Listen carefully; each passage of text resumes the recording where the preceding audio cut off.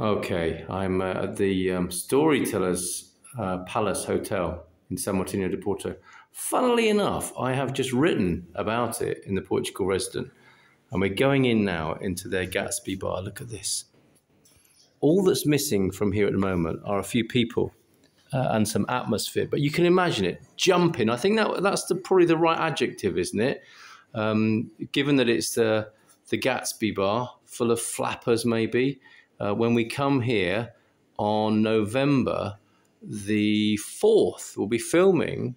Oh, here he is, our cameraman, director, producer, editor, Andy Klein, who made the fabulous promo that you saw from our weekend in Aroera. But look at this place. Can you imagine yourself here on the weekend, starting on Friday the 3rd of November and extending into the 4th and 5th of November, and for Anna's immersion experience on the 6th.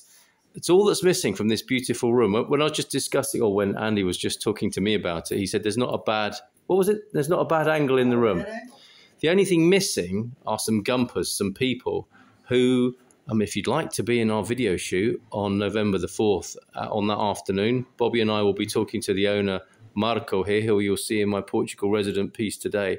But you could be sat here drinking a cocktail, having a nibble of food, I hope. And look, there's the light coming in from the bay outside. You might want to stay here for that weekend. You might want to join us.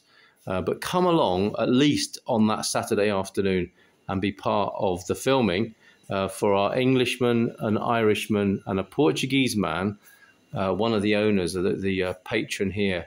Not the patron, the host of the Storytellers Palace, Marco, will be talking to me and Bobby. So why not be here with us that afternoon and have some fun?